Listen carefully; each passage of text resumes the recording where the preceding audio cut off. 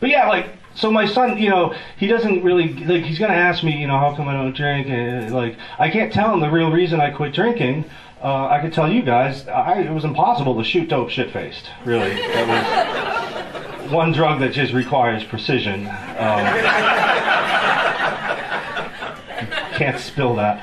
A lot of my comic friends were like, hey, that's harsh, man, a heroin joke. You should tone that down and say maybe it's impossible to roll a joint shit-faced. It's not.